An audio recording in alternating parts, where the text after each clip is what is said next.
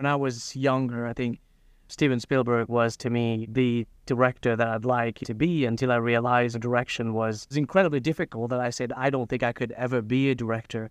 When I understood what it meant to be a director, it's not just telling stories. And we can talk about that in depth, because I do see a lot of students, I want to direct my own movie, but that was my goal, to someday tell my own story. But I had to build a studio to be able to today tell my own story. And it's not something that I would advise everybody to do. Go build a studio and then do it.